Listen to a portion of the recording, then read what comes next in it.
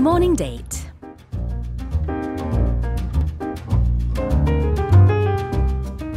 Welcome to another edition of Morning Date, when we get to meet with amazing figures from all walks of life. Well, today I have the absolute privilege of sitting down with Emeritus Professor in the English Department of Sogang University and Chair Professor at Hanguk University, Brother Anthony, also known as Sonjae 교수님, a naturalized Korean citizen. Welcome to the studio. Thank you very much. Could you say hi to our listeners? Could you say hi to our listeners out there today? Yeah. It's wonderful to have you here in the studio. And, you know, I think I should probably begin with the poem that I read earlier on. I'm going to have to ask you what you made of my translation of that, because I translated the English to Korean. And was it okay? Seemed to be really good. Oh, yes, okay, thank you very much. I think it said what the English said. I think it said it very well. 감사합니다. 앞서서 제가 읽었던 포엠, 번역은 제가 했었는데요. 사실은 번역의 대가, 특히 이제 시의 번역에 있어서 대가이신 선생님 앞에 있다 보니까 제가 참 많이 작아지는 느낌이 듭니다. 물론 선생님께서는 이제 보통 영한이 아니라 이제 한영으로 번역을 많이 하시죠. It's actually really difficult to translate Korean poetry or Korean literature in general into English because of so much of the contextual things that are involved. Why did you choose to do this? I don't know. I suppose because I'm crazy, but it's always important to translate into your own language, your mother tongue. Right. Because that's the language you know. When I translate, I like to have somebody check whether I understood the Korean or not. Right. Because Korean is a very difficult language. When did you start translating Korean literature? Well, I came to Korea in 1980, and then by chance became professor at Sogang teaching Shakespeare and Chaucer. And so about 1988, I said to another colleague, I said, well, I'm teaching English poetry. I would like to know something about Korean poetry. I see. And so she introduced me to the poet Koo Sang, who she knew personally, and she said, oh, he's not too difficult. And he's Catholic, and so that's how I started. Really? And then one thing led to another. And here we are today, of course. Yes. 1980년도에 김수환 추기경의 초청으로 선생님께서는 이제 한국에 오셨습니다. 그 앞서서 1969년 프랑스 떼제 공동체에서 수사 서원 계셨었고요. 그러고 나서 이제 말씀하신 대로 한 8년간의 기간 동안 한국말도 배우시고 문학에 관심도 이제 가지시면서 서강대학교에서 재직을 하신 이후부터 이제 본격적으로 번역 일을 시작하셨습니다. Well, you have dozens of authors, books, volumes worth of translations under your belt, and pretty much every famous modern Korean poet has had their work translated by yourself, as I understand it. So, what is it about Korean poetry that captivates the reader so much? I don't know if it really captivates the reader, but I hope so. It has to be its Koreanness, but it also has to be its simple humanity. Yes. If it's too Korean because other people don't know what kimchi is or what doenjang is, so it can't be too Korean. But at the same time, it has to reflect the Korean experience of life, which is not necessarily the same as, say, an English or American experience of life. Right. So in that sense, if you were to compare English poetry to Korean poetry, it's the cultural difference then. Well, it's also historical. You see, there's so much English poetry. Anybody in England who's educated would know Chaucer and Milton and Shakespeare and Wordsworth and so. But in Korea, Korean poetry only really begins, well, just in the Japanese period and Sojong a bit before 1940, but it doesn't have that long history. Right. Oh, lots of comparisons obviously could be made, but then in and of itself, Korean poetry is very unique. Well, last week we actually had Mr. Darcy Paquette on the show. He translated the movie Parasite from Korean to English, and that movie won the Palme d'Or at the Cannes Film Festival.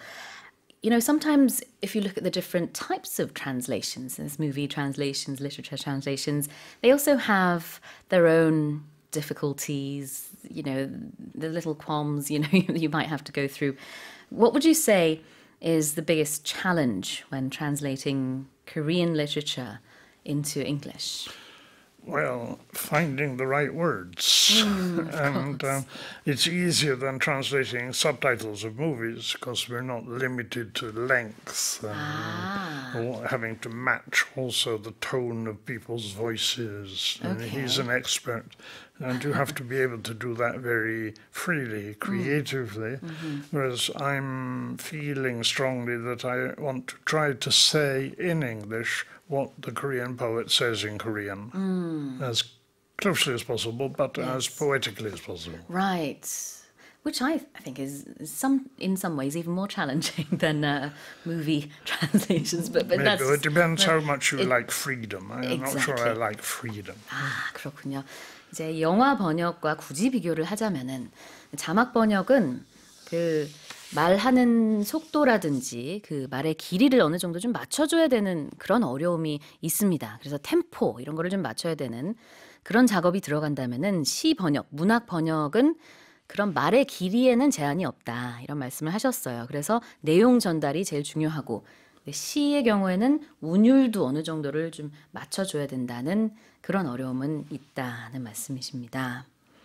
Well, of all of the things that you've translated, all the different types of literature, which would you say was the most challenging? I mostly translate poetry, and people say, "Oh, that's so difficult." Yeah, I I say, think it "Well, would no, no. The thing about poems is mostly they're short. Right. I have done novels, but novels go on and on and on for hundreds of pages, and I find myself getting bored. 아, 시는 이제 짧아서 번역하기가 비교적 쉽다라는 선생님의 의견을 주셨고요. Well, over the past 40 years that you've been here, you've obviously seen the different reactions across the world with your translations of Korean work. How would you say the global audience has changed in terms of their reception?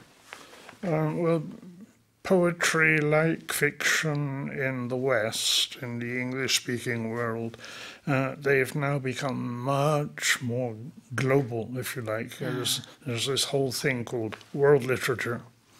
And there's a whole focus now in the last few years on the need for translation from many, many languages and from many cultures that previously were looked down on or rejected, ignored.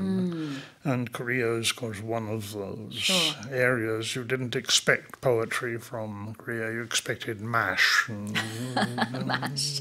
Bad, I remember that. bad news. But so that the discovery of a need in England and the States or Australia for for translations from very unknown languages and cultures is a new phenomenon, and it's an expanding one. Because in England and the States until now, the total percentage of translated books, not just literature, translated books each year was, 3% of those published? Korean to English? No, from foreign language. Foreign languages. Oh my goodness. Because so many people are writing in English. Right. They don't need, or they didn't need, they didn't feel the need to publish translations into English, which are often slightly dodgy because they're not really written for the English audience in the way that an English or an American writer is writing in English. Right. But do you personally feel there is an increased demand for that now? There's much more now. Much more now. You have thanks partly to the internet, and you have online blogs and world literature today, magazine and Words Without Borders, and modern poetry in translation, all sorts of forum where you find people sending in translations from, I say, many different languages. 네, 지난 40년 동안 안선재 교수님께서 이제 한국에 계시면서 처음보다 지금은 이제 현저하게 그런 한국 번역물을 원하는 글로벌 오디언스가 늘었다고 생각하신다고 말씀을 해주셨습니다. 그건 어떻게 보면 국제적인 추세도 있고요. 한국뿐만 아니라 전 세계적으로 그전에는 알려지지 않았던 나라의 그런 번역물, 특히 시를 이제 더 많이 찾고 있는 그런 추세도 있고, 그 다음엔 또 이제 어떻게 보면 한국의 인기도 한 몫을 하는 것 같아요. Do you think BTS is helping to get people to be more interested in Korean literature? Yeah, as I say, then people also now, there's more, especially fiction more than poetry. People are reading more Korean fiction because they're discovering young Korean writers whose work is much more in tune with a global, youthful readership, Right. thrillers, psychological mysteries, and strange stuff that Sure. modern youth seems to like. Whereas Korean poetry doesn't mostly have anything quite so exotic. It's more deeply rooted in, I say, in Korean experience. 뭐 전혀 무관하다라고 볼 수는 없겠지만 그래도 이제 한류의 영향으로 인해서 국제 오디언스가 지금까지 더 많이 좋아하는 것은 소설이라든지 이런 쪽에 좀 대중문화적인 그런 요소들을 더 많이 찾기는 하지만 그래도 한국의 시를 찾는 해외에 많은 그런 고객이라든지 뭐 사람들이 많이 늘었다라는 말씀이 굉장히 인상적이네요.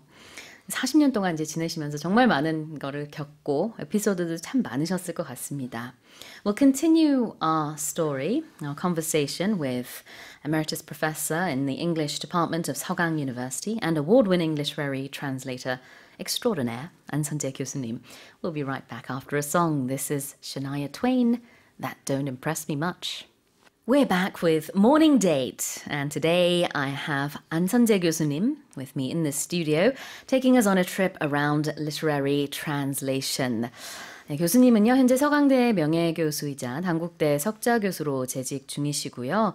또 몇 해 전에는 영국의 그 훈장인 MBE도 받으셨습니다. 우리나라에서는 한국 문학상, 번역상, 또 대산문학상, 번역상 등을 수상하신 경력도 있으십니다. You've lived here, as I said, for many years. Let's go back to the beginning. In 1980, you arrived. And what was it that captivated you, made you stay? Oh, I don't know. Okay, well, take us back to 1980, or around that time. Yeah, well, you see, I belong to a community based in France called Community of Thésée. And we were invited by Cardinal Kim, the Archbishop here, to come and be with the young people. This, of course, a very difficult time. And so we came not knowing really what we would do, and soon realized the first thing was we had to learn Korean. Nobody was speaking English or French. And so we started learning Korean. And then once you've learned Korean, there's no other country in the world where you can use it. Right. So that's one reason for staying. And then after a few years, somehow by chance, I became this professor at Sogang University teaching English literature, which was not something I had expected ever to do, but I found myself enjoying it and then getting deeper into Korean life and culture and food. And do you have a favorite food, Korean food? Oh, I like everything. Do you? Yesterday evening it was 홍어 chim. Oh my goodness. Which a lot of you people can't get don't. more Korean than that. No, well, quite. No, so. 네, 1980년에 프랑스 떼제 공동체 수사로서 이제 김수환 추기경의 초청으로 한국에 처음 오셨습니다. 그러면서 이제 우리 말을 배우시고 우리 문화를 좀 배우시면서 사실 그 앞서서 영국에서 옥스퍼드 대학교에서 선생님이 중세 서양 문학 박사 학위까지 받으신 바가 있었기 때문에 그런 전공을 살려서 결국은 이제 영문학을 가르치시고 이렇게 번역을 하게 되신 것 같습니다. What have been some of the biggest rewards, would you say, throughout your teaching career?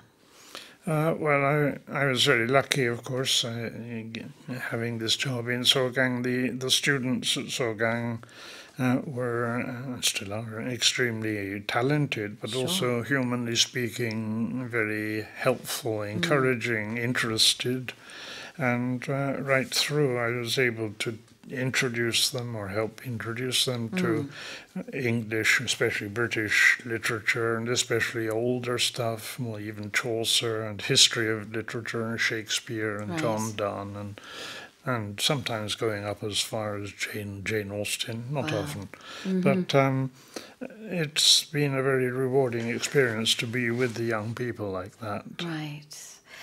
When it comes to translating Korean words, I mean, as you said, you don't have a limitation when it comes to the length of what you're translating, and you do have a bit of freedom, but still, there are certain words that are just, you can't translate them at all in English. And one example I can think of, something I did when I was an undergrad actually, was I translated 님의 침묵 by Han Yong-un, and I just had trouble with 님, the first.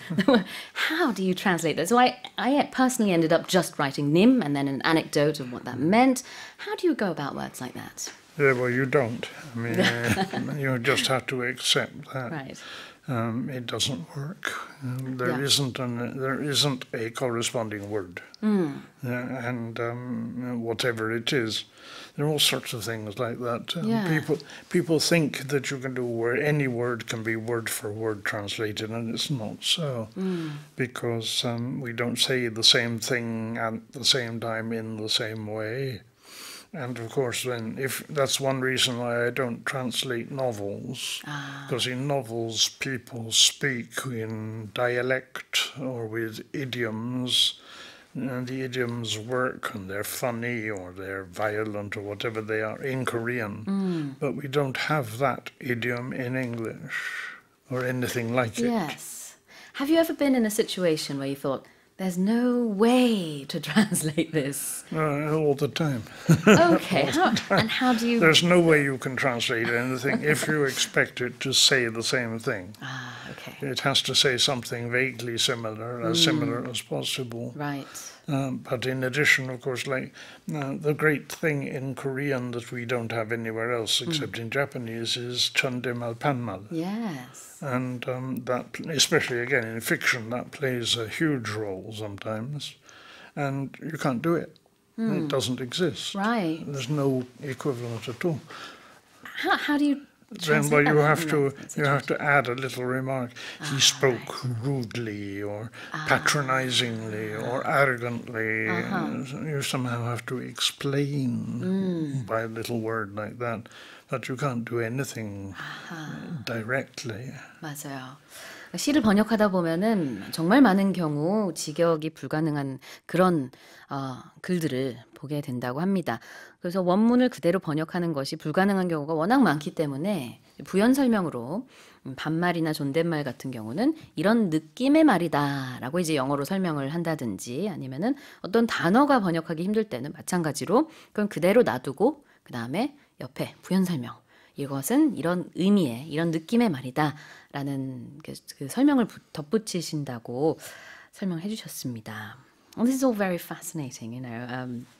And because I did a little bit of translating it during my undergrad studies, this is more so personally for me, but I'm sure a lot of our listeners out there are vastly interested in, you know, Korean literature and translation. If you're translating a novel that is set in a hanok, in a Korean house, yes, every part of that Korean house has a Korean name and That's no right. English equivalent. Right. Starting with the Tunmaru and the Maru and the Sarangche, yeah. the Anche. Right. None of this has any equivalent. So you just leave it as is and then you add an explanation? That's why I It don't depends. do, I don't you do novels. You don't do novels. There you go. Well, you 가급적이면 have 소설은 to 좀 안 explain 하신다. it somehow. It depends what the role is. You see, 그렇죠. how important it is to know exactly what. You know, Sarangche is the men's quarters. 그러네요. 그렇게 설명을 해야 되는 부분이 많아서 소설은 어떻게 보면 이제 부연 설명이 너무 길어지니까 소설을 번역한 적은 있지만 가급적이면 시만 번역을 하신다. 이런 설명을 해주셨습니다. Okay, well, let's take another song break. And when we come back, we'll continue to talk with Sonjae 교수님. This is Spice Girls, To Become One. We're back with Morning Date, and today I have Emeritus Professor in the English Department of Sogang University, Sonjae 교수님, with me in the studio. Now, you've done so many translations in the past. How many, if you could possibly predict, would you like to continue to translate in the future? Yeah, well, I published 45 volumes of poetry, and I have another 10 or so poetry or fiction waiting to find publishers. And I'm still going on for the moment, translating. What I'm especially translating now is the poetry of Pak No Hair, who was very famous, of course, especially in the 80s and 90s, and as prisoner of conscience and everything. So I'm working on that, and then we'll see. I'm getting old. It's not an easy question. Well, if you could maybe brag about Korean as a language, why does the world need to learn it? Because it's so difficult. That's a reason to learn it. Well, of course, everybody now wants to learn it so they can sing K-pop. That's true. That's not really quite my thing. Right. But, again, I'm my age. But Korean language is very special. Everything is the opposite of what it would be in English. When you translate, every phrase is at the other end of the sentence. Right, in terms of the order of how you say things. Words and phrases. Yes. It's a very different language. Does that change your perspective of just thinking about things or approaching things the way, just because this language makes you think in the opposite way of what you were brought up to? Yeah, well, I don't think in Korean. I you think my Korean is, I'm not bilingual.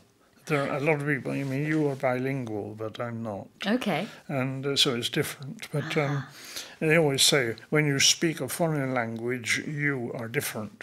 That's very true. Whatever the language, and however well you speak it. But especially if you are used to speaking, you develop a personality. Yes. So people look at me and say, "You're so Korean." I'm Cornish. 언어를 배우면은 그 문화를 이제 흡수하는 것이 자동적으로 같이 병행이 되기 때문에 안선재 교수님께서는 영어를 이제 모국어로 쓰시지만 많은 사람들이 굉장히 한국적이다라는 말씀을 하신다고 합니다. Well, of course, a lot of people look up to you as an educator. What tips would you like to give to students dreaming of becoming translators? Well, my tip is you become a translator into your own language. Right. A lot of people want, as Koreans, they feel they want to translate Korean literature into English.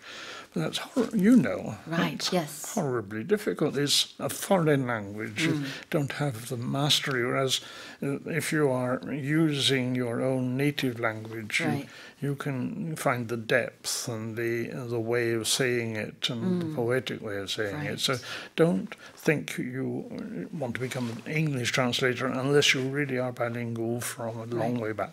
네, 번역을 할 때 이제 번역을 하는 원어가 있고요. 그 다음에는 그것이 번역이 되는 target language가 있을 텐데 번역이 되는 언어가 본인의 모국어 수준이어야 된다라는 말씀이십니다. 그러니까 영어가 내 모국어다라고 하면은 한영 번역 얼마든지 좋다. 그런데 한국어, 우리말이 모국어다라고 하면은 한영 번역보다는 영한 번역을 하는 것이 훨씬 좋다라는 말씀이신 것 같습니다. I think that's actually a great tip for people approaching translation because, as you said, people don't have that concept and sometimes they think, I speak a little English, I speak very good Korean, I think I can translate into English, but that's just not the case. All right, very interesting. Well, as a professor, you must project a certain image to your students as well. How would you like to be remembered by your students, or how are you remembered by your past students? Do they, come and tell you that you were this to me, you meant this to me? I know one of our staff members is actually one of your former students. Yeah, well, of course, you will have to ask them. I'm not sure, but what I He has like... said many fabulous things. Yeah, what I like is when they say, I remember what you told me about that Shakespeare line or that Shakespeare play or that poem, it made sense and it helped me discover the beauty of it or the meaning of it. Because what you want in literature is not giving people A, B, C, D, F, but helping them to discover the beauty and the meaning of life through literature, and that's what literature is about. Yes. Beauty and meaning. Right. And you have to internalize that and discover it as also your own way of living. So it's not a qualification for a job, but it's about discovering life in these words or through those words. 지금까지 교수님이 이제 들었던 얘기들 중에서 가장 인상적이고 또 앞으로도 제일 많이 듣고 싶은 얘기는 학생들이 선생님의 설명으로 인해서 제가 이런 감정을 갖게 됐습니다. 이런 느낌을 갖게 됐습니다. 깨달음을 얻었습니다. 라는 것이 굉장히 의미가 있다. 그러니까 단순하게 뭐 초서가 이런 얘기를 했다는 것을 배웠습니다. 이게 아니고요. 셰익스피어의 뭐뭐뭐를 배워서 좋습니다. 이게 아니라 그것을 통해서 내가 내 인생을 돌아보게 됐다. 이런 느낌을 받았다. 내 인생을 내가 뭐 바꾸게 됐다라든지 그런 좀 더 깊은 고차원적인 깨달음을 얻었을 때 어떤 스승으로서 교수님으로서 큰 보람을 느끼신다라는 말씀인 것 같습니다. I think that's going to be a great sort of barometer, if you will, for people to think about when they teach their future students as well. Well, thank you so much for your time this morning. One word? Yes, sure. Chunsanbyong, Yes. his most famous poem, Gwichun, 네. the end of Gwichun. At the end of my outing to this beautiful world, I'll go back and say that was beautiful. So that's what I want. Thank you so much. I love that. 네, 마무리로 또 이렇게 귀천의 마지막 소절 번역까지 해주셨습니다. 네, 오늘은요. 안선재 교수님, 또 수사이시기도 하죠.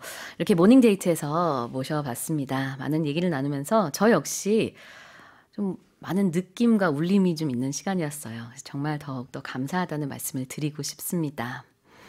Alright, well that's it for our morning date today. We're going to end things with a song. I'll be back in just a short while. This is Puff Daddy, I'll Be Missing You.